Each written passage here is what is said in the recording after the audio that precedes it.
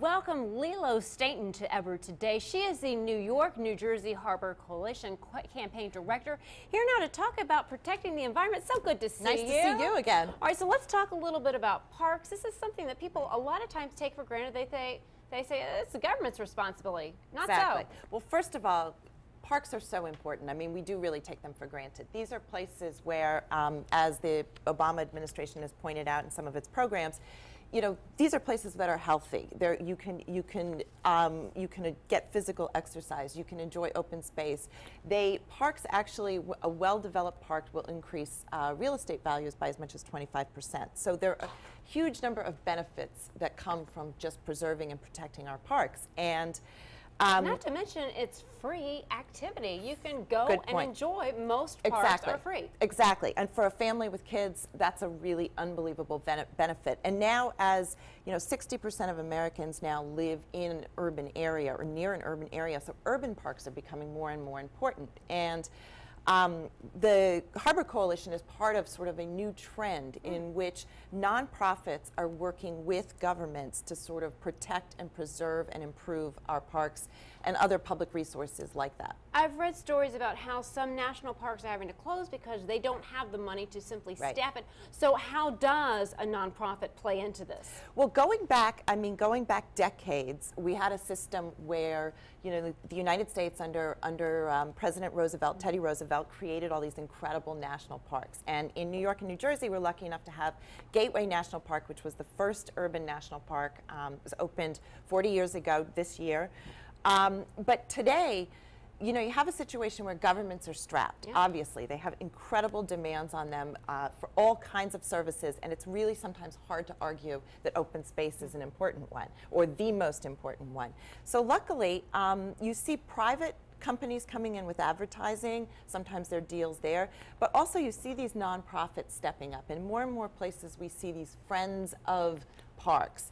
And the Harbor Coalition, for example, two of our co-chair organizations, one, the National Parks Conservation Association, is sort of a friends of the national parks. Well, can you give me some examples of some of some of these areas where it's working well? Some where people might say, oh, I know that park. Oh, okay. Exactly. Well, in New York City, we are really blessed. We have, for example, the High Line Park, which is a very popular park on the west side. That was entirely done by public and private partnership. Central Park, of course, is an example.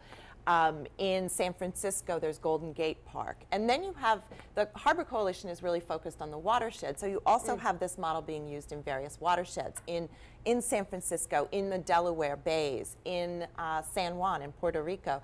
So there's a whole sort of movement, and there are reasons that nonprofits can be more flexible, and they can go and advocate to the government for more funding in ways that government can't. So it sounds like a win-win. Is there a downside for the public?